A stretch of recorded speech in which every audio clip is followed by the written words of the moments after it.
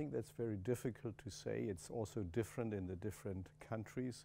Some countries do it up to the age of 65. In Germany, in the US, we go to 70, or even in younger and in fit patients, we go even beyond age 70.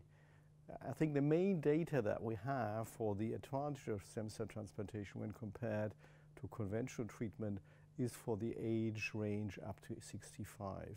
But we can modify the conditioning regimen, like giving only melphalan 140, melphalan 100, which also allows us to go beyond age 65. The other important point is, of course, comorbidity.